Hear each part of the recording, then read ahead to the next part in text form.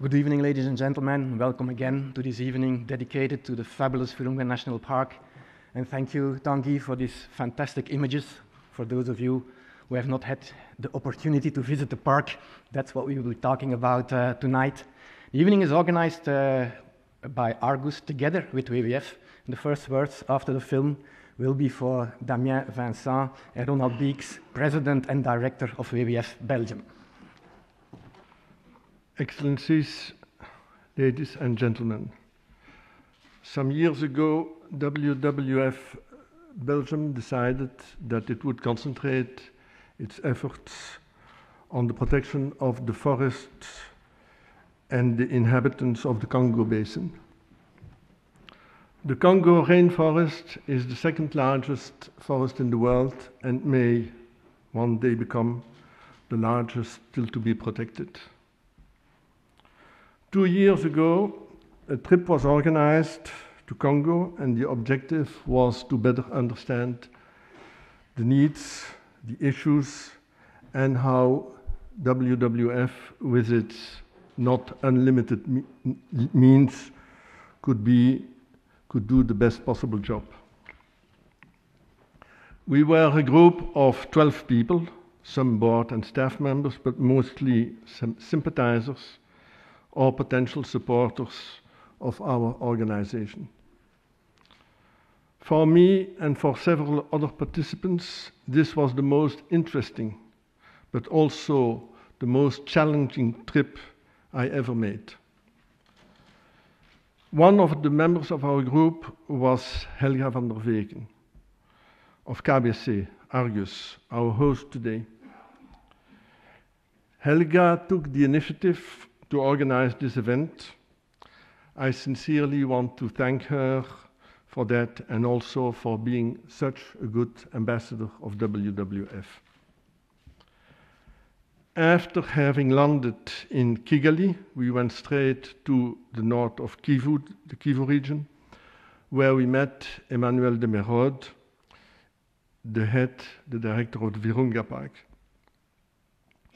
Emmanuel looked and spoke the most beautiful English, like this well-known actor, you know, Hugh Grant, only he is younger and more serious.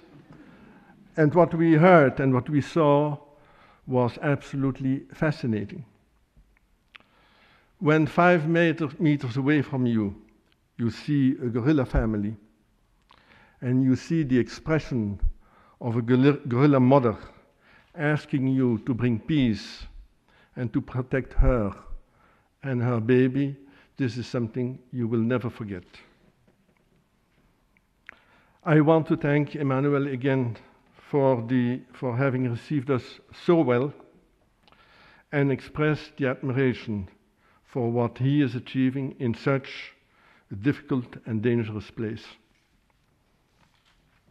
After we left Emmanuel, we went to Goma, where we met the local WWF representatives and staff, and we were sincerely impressed with what they were able to accomplish with the help of the local inhabitants.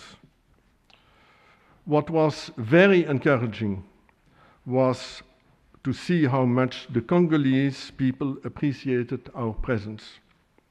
More about this when I hand over the floor to our CEO, Damien Vincent. Of course, we know that what we do is a glass of water in a sea of needs. But every glass counts, and therefore I want to express my gratitude for your presence, your friendship, and for your support. Thank you again. Damien, the floor is yours.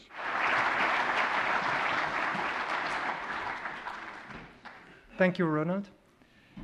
Messieurs les ministres, dames and heren, dear friends of Virunga, I have decided to keep focus on my paper, otherwise I will just go over my 5 minutes.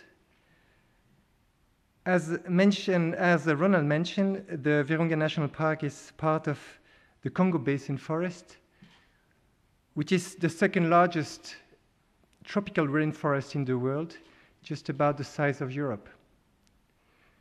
The film, directed by Tanguy Dumortier and Philippe Lamer, speaks by itself why WWF has decided more than 25 years ago to get involved to preserve the region. WWF Belgium has decided a few years ago to focus its investment in the Congo Basin. And we invest more than 2 million a year since then. For example, via the project Eco Makala, WWF, with donors, of which the European Union is the most important, and 5,000 local partners and farmers, we have planted 5 million trees around the park of Virunga. The objective is to guarantee the sustainable supply of charcoal to the 1 million inhabitants of Goma and surrounding, and therefore limit the pressure on the park. These achievements have impact at scale for the park and for the local people, as we have already been able to reach almost 25% of the needs. Geert Lejeune, my colleague, will tell you more about it. In the future, WWF will definitely maintain and hopefully develop, reinforce its support in and around the park. Today, the rather new big issue is the threats of oil drilling in the park. And Marc Langui will touch the issue in its presentation and the work we try to develop with the civil society. Before I let the floor to the people of the field, I would like to express my gratitude, first to all speakers for their presence tonight and their commitment for the region.